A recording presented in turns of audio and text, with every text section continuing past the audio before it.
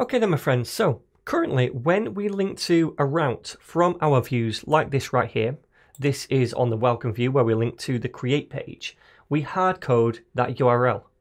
And that's fine.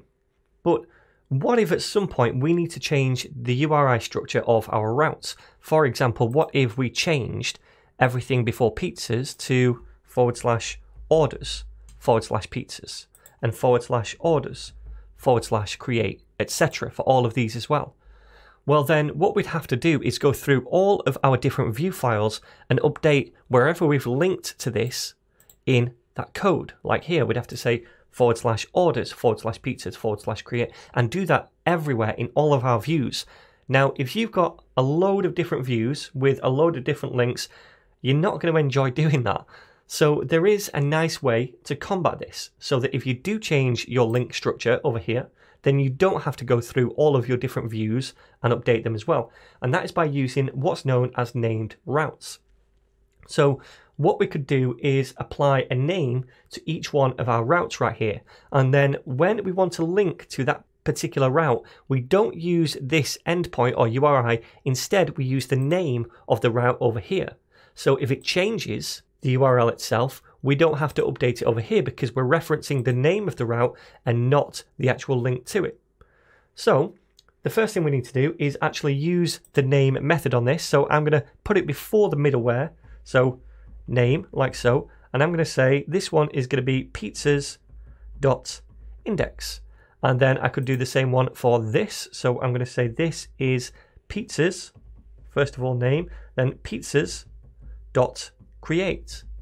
And the reason we say pizzas.index and pizzas.create is to just namespace this a little bit, because later on we might have a different resource type and we might have a create page for that, for example kebabs, and we might have an index page for that. So that would be kebabs.index and kebabs.create, because you can't just call them all index or all create. We namespace them a little bit. So now we've done that, imagine we wanted to update our links. And in fact, let's just add this as well to the others. So I'm going to say name for this one is the store, so pizzas.store, and then the name for this one is going to be pizzas.show, so pizzas.show, and then finally the name for this one is going to be pizzas.destroy. Okay, so if I want to link to any of these, even if it's a post request or a delete request, I can just reference them now by the name.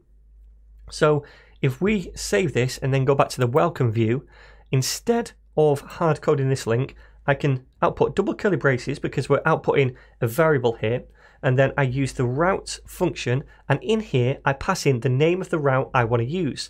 Well, this one was to order a pizza, that's the create route, and I called this pizzas.create. So I'd say pizzas.create, and I'll save that, and that's going to dynamically output whatever the route is right here. So currently that is /orders /pizzas /create.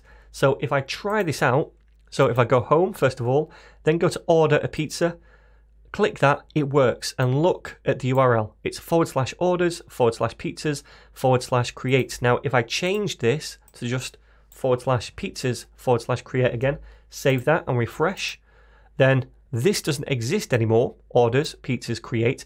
But if I go back to the home screen and I go to order a pizza, now we get the correct URI. So this is a nice approach.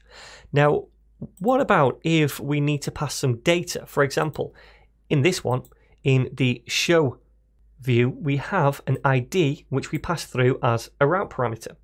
So how would we do that? Because if we're using a named route, currently we'd say something like this, route, and then the route we want is actually to delete or destroy something. So I'm going to go over here and check what that is, pizzas.destroy, copy that and paste it in here. So this would take us to this route right here, but we need to pass in an ID. Now when you're using named routes, you just do that as a second parameter in this route function.